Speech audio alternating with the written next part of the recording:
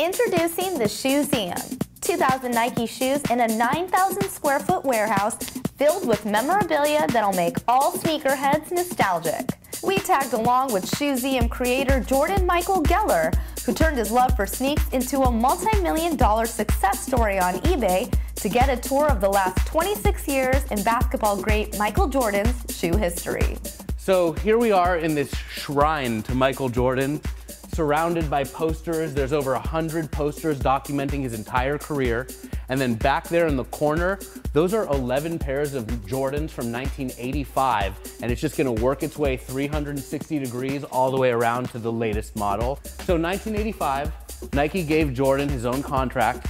They paid him $1 million, which is actually what lured him away from Adidas. He was debating whether or not he was gonna wear Adidas or Nikes. Nike said, hey, we'll give you your own shoe and we'll give you $1 million, and Michael signed up. Like, why not? The sneaker game was changed forever. I mean, we're talking 26-year-old shoes that are brand spanking new. I mean, where else are you gonna get a shoe like this but on eBay? So you've never worn them? Never. You never tempted to wear them? Never. I'm not even tempted to touch them. I'm like scared of them, like, to be whatever. honest. I'm like, oh. So Michael called this the devil's shoe. He was like, oh, I can't wear that. That's like what the devil would wear.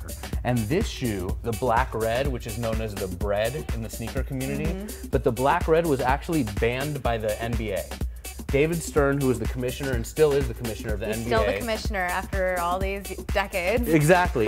He banned the shoe because it was too bright and colorful, and at the time you needed to wear like white shoes or predominantly white shoes.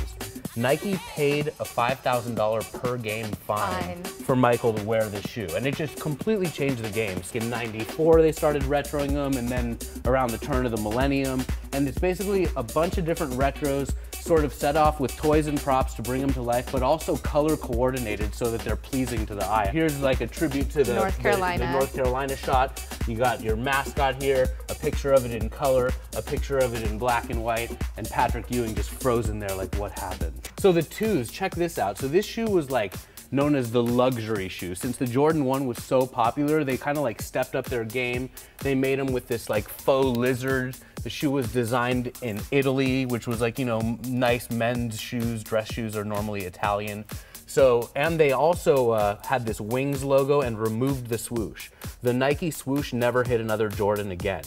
And then the 3 came along and they came up with the Jumpman. So the Jordan 3 is known for the elephant print around the toe. It's the first time that Nike tried to use like an animal type skin. I mean, it's not real, it's faux, but you know, so that's why all these elephants are around here. And why are there Oreo cookies? These are known as the Oreos. I mean, the shoe comes out, and it's not even black and white, which is funny, but like people dub this shoe the Oreo. These are known as the Thunder and Lightnings. So remember these lightning things from back in the day? Oh my gosh, yes. So that, you know, yeah, exactly. $3 at the swap meet.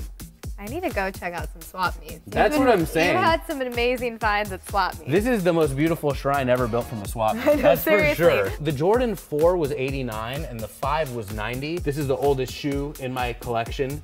I've had it for 12 years. I bought it at the tail end of college and like kept it dead stock for the longest time. All these different 5s. When I was a kid, people were actually being murdered for this shoe. And this was the Sports Illustrated, Your Sneakers Are Your Life. You can see it actually matches the exact color. Oh, wow. I found these at the swap meet as well. And at the swap meet, I found the original first issue Sports Illustrated that I bought for $2. So all these 5s, the Jordan 6s, 91, again, we talked earlier about how I remember when they beat the Lakers. It was also the first time that Michael had the Be Like Mike Gatorade ad, so that's the significance of the Gatorade prop over here. It's not like arbitrarily placed. 7s, 8s, 9s, 10s, and it wraps up over here with the 11s. A lot of people love the 11s, but they're not easy to find. I mean, including myself, and actually this shoe right here is so special to me. This shoe came out in '96. I was a freshman in college, and my parents wouldn't buy me Jordans when I was a kid. They were just too expensive, and my parents wanted to buy me. I mean, I always had Nikes, but not Jordans. And so I went to college, and my parents gave me like a very limited budget for like food and haircuts and stuff like that. Boom, Jordans. Very first thing I did. So I bought these. Food when you could have Jordans. Right? So I bought these and like worried about how I was going to take care of myself later. How awesome is this for anyone who loved Bugs Bunny and Jordan in a movie together? I mean, actually, check out this display where Michael's sort of teasing Bugs right behind you, Samia. kind of holding the ball up above where bugs can reach it. It's like, you're not as tall as me. So the 12s over here, the 13s, 14s. Here's that Last Shot shoe with the Last Shot poster in the background. The last shot he's talking about is, of course, Game 6 NBA Finals, Utah Jazz against Brian Russell. And just like, the pose. What's that? So 14s, 15s, 16s, the 17, this is a cool shoe. He retired, and Michael was really into jazz, and these are inspired by jazz. There's jazz notes on there, and jazz is very like impromptu, and that's a lot of like what Michael's game was like. And then also, since he was retired, there's a golf course on the sole. Like that's what he's doing with his free time now, exactly. golfing. So the 17s, 18s, you know, back in the day it was all about like the red Jordans, the black and red ones, because he was a bull. But in this era, he was a wizard. So the blue ones are actually like the ones that are more desirable, including these ones right here that are known as the Lightning. And I mean, you can see how it would have matched a Washington Wizard uniform just perfectly. So 17s, 18s, 19s, 20s, 21s, 22s. The 22 over here, this shoe's inspired by and made out of basketball.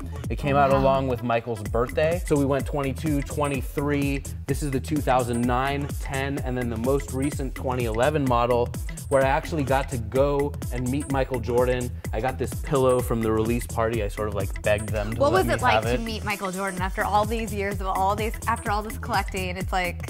I was just hoping that it wouldn't be like an awkward handshake, you know, like one in a million handshakes, it just doesn't happen. And I was like, okay, this is my chance. And I went up to him, cool as ice. Hey, Michael, nice to meet you. Thank you for having me at the party. He said, thank you very much. I hope you had a good time. I said I'm Jordan, but I didn't tell him Jordan Michael. I didn't tell him about the shrine.